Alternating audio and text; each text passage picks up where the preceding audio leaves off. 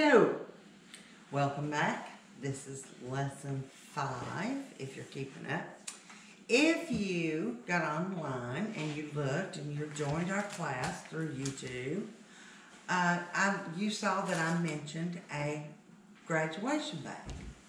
Well, our graduation bags are going to consist of the things that we use in these lessons. So here is your little bag. This is a 4-in-1 tool. I said 4-in-1, and I'll show you the reason. Because you have a regular spoon, you have a slotted spoon, you have a flat edge, which makes it a turner, and you also have a serrated edge to where you can chop up like fruits, like bananas, things like that. This would be good if you're working with your children in the kitchen because they can use that and it's multi-tool. This is a little dish scrubbing. It is blue and white. It has UK on it. You put your dishwashing liquid down in here and it will go when you scrub your dishes. It works on so that it won't scratch your non-stick surfaces. So that's going to be in your bags. These are wonderful, and I'm going to show you a trend. These are just collapsible measuring cups. And you can see that they are attached. They also have this wonderful little hanger. For those of us who, like myself, don't have a lot of storage space in our cabinets, we can use these and you can do a little dowel rod or a little eye hook or whatever, and you can hang these up, and these aren't cluttering up your utensil drawer. You will have a set of those in your bag. Oh well. Same thing with the little hole for your measuring cups. These measuring cups stay together. You can pull them apart if you just need one. They will come apart. Snap them right back together. You have, excuse me. You have the neat little hole that you can stack, and you can put them on an eye hook or a little dowel rod that you have somewhere hanging up. Okay? This is notice the hole that you can pick it up. This is the same thing as the measuring cup. It is collapsible to where you can hang it up, and it's space safe for those of us who don't have a lot of cabinet space. This is just a little simple spatula that you can use. World's best pizza cutter. I'm not going to open this one, but I will show you these. They come apart. You stick it in there. It's made of plastic. It's not going to cut you. Your children can use this. It comes apart for great cleaning. It is dishwasher safe. You will have one of these in your graduation bag. We talked about in one of our first classes about never going to the grocery store without making out a list. And this is a magnet. It'll stick to your refrigerator, and it has even the different things like the grains, the vegetables, the fruits, so that you can make sure that you're getting all the My Plate in that you can possibly get. These are probably the best little cutting boards you'll ever have. Green, of course, is for fruits and vegetables. They're flexible. You can stack them up inside the cabinet, put them right out of the way. You will get 2. You will get one for fruits and vegetables, and of course this is our red for meats. You don't want to use this one to cut your meats and then turn around and cut your vegetables, because that's food contamination, which brings us to today's lesson. It is food safety. And one of,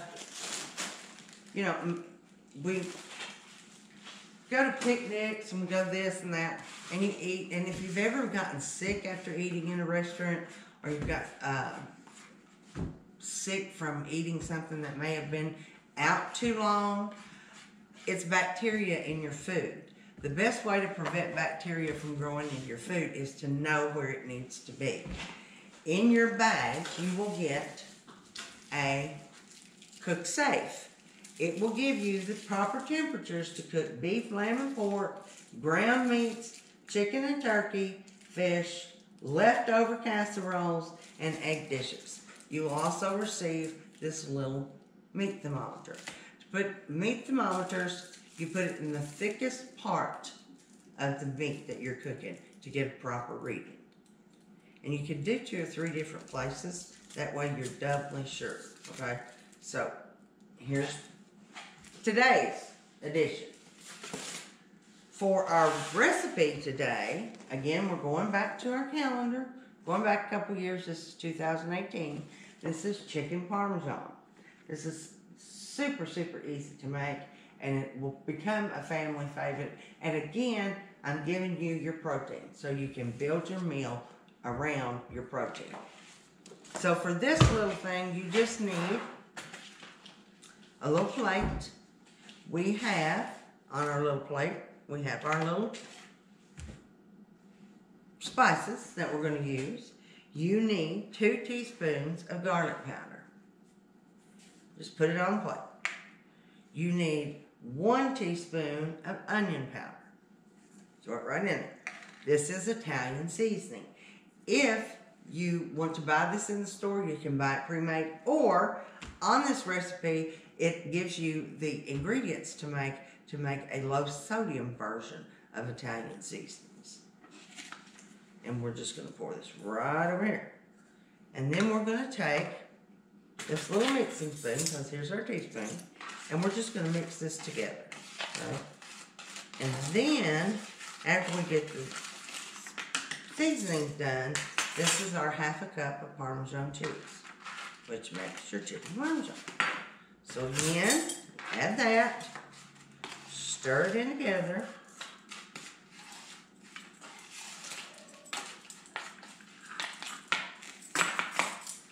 And you have chicken. This is chicken tenderloin. I bought them already sliced. You don't have to do that. You can buy in bulk. You can break it down. It saves money. It helps on your food budget because you can buy your proteins in bulk and bring them down into smaller quantities that you can use. What you're going to do is you're going to just take a cooking spray and you're going to spray the chicken. The reason you're doing the chicken is because you want your seasonings to stick. And then what you're going to do is you're just going to cover this chicken. Now this recipe says use a pound. And I think 1.5 pounds. Yeah, 1.5 pounds of either split chicken breast or chicken tenderloins like I have here. Now this one you have to bake. It bakes for 30 minutes. If you want it to brown, then you can put it on broil after it's baked for 30 minutes and it will brown for you. Once you get your 1.5 pounds of chicken covered, put it on a greased cookie sheet or baking sheet. Put it in your oven for 30 minutes. Your house is going to smell wonderful. I made these earlier today and everybody in the office has said what wonderful smell it has. So I'm going to Rachel Ray this, and with